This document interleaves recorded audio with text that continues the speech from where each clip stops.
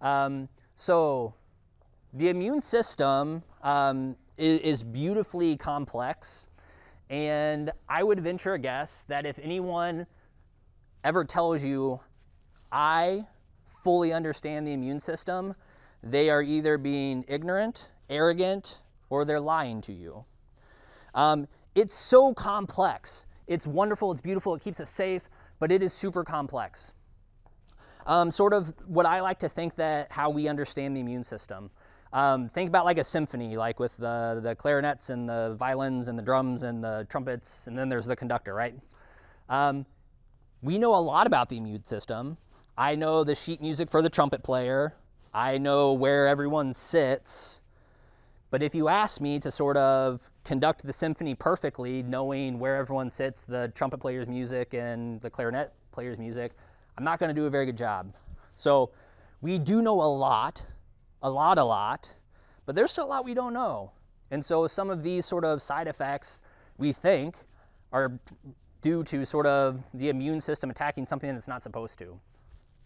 So there has been some signal that in some folks that getting the vaccine also will cause what we call pericarditis, or just inflammation of the heart muscle.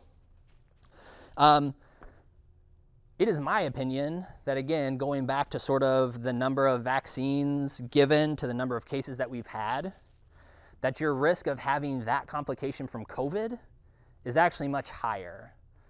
And so I'm not saying that there aren't reports of it or that it doesn't exist, but there are more sort of cases that people get COVID and then sort of have those cardiac complications.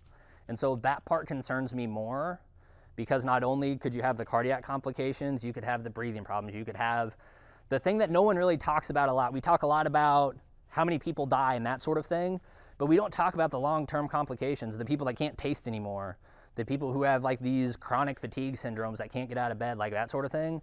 There's no way to track those numbers, and so we're missing tons of people who are having terrible complications, life-altering complications, that we're not really including in the numbers as well as I would like.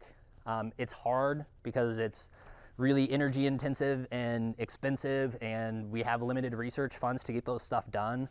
So again, I'm not saying that it doesn't exist, but my opinion is I'm much more scared of the virus because that's also a known side effect of that, and your risk of that is higher, in my opinion.